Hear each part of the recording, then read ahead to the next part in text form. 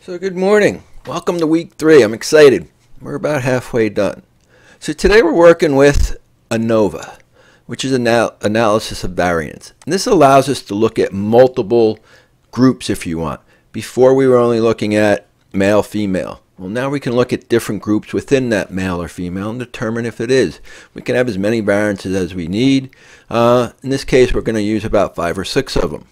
So what we're going to be doing here, I'm just showing you the Excel port to make it a little so you understand it. In our data section, we're going to need our salary. Remember, we're always working with salary, so please select your salary first. Highlight that salary. Press and hold your control key. Then I'm going to select, we need grade and gender, and you'll see why in a second. This is what we're going to be working with. And I'm going to copy this, Control C. I'm going to come to week 3, and I'm going to place them all right here. So if you scroll over a little bit, I have my salary, which we're going to be calculating our means on. See if there's a difference.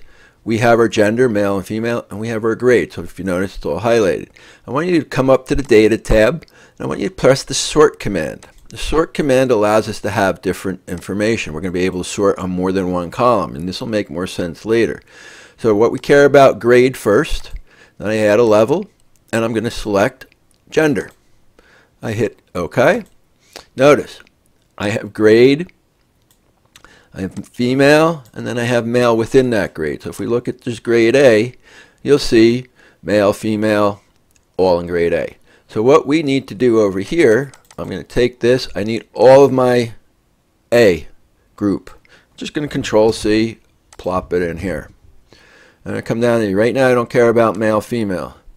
I'm going to do this. This is my B group. Here's my C group.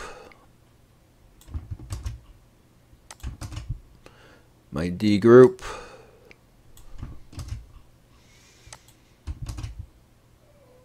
The E group. And my F group.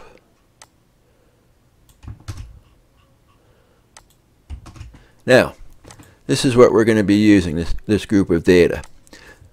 So we're going to be using, you're going to fill out all this wonderful stuff. Where's our input data, your hypothesis, your alternate hypothesis. What test are we doing? Well, we're going to come up to our data analysis, just like we've done in the past. And we have ANOVA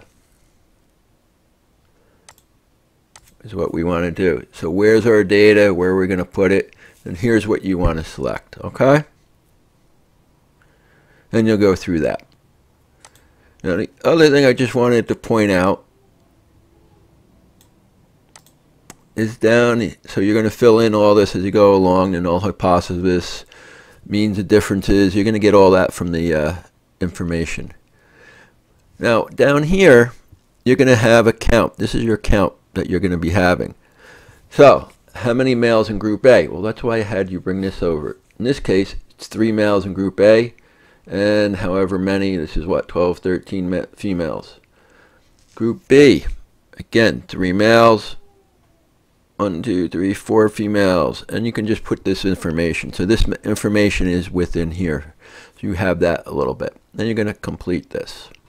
So I hope this helps you to at least get started within it, so you use the right data. Please make sure you use the salary. I know in the example it's showing you the comp, but we want salary. That's what we're concerned about, is there a difference in the salary? So if you have questions, please don't hesitate to email me or post them online. I check the postings daily, check my emails daily. Post online, maybe someone else is there. I also encourage you to check the discussion board on a daily basis if you can. There might be something there that helps you. Someone else might be struggling with something and they post it. Someone might respond. So this class is a really good class for you to be checking that discussion board as frequently as you can. I know we're all working and we're very busy. I do appreciate all your hard work, but let's get through this. We're halfway done. Congratulations, and we're going to continue on. Thank you. And remember to smile.